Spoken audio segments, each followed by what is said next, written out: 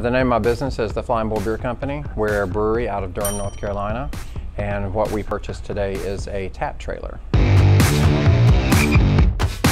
Brewing is something that's like really process oriented, and it just grabbed onto me, and it was a natural fit. My tap tower that's on the side of this tap trailer that we bought was specifically designed to make sure that we have the best pour that we can give the customer, and that's why I went with a tap trailer.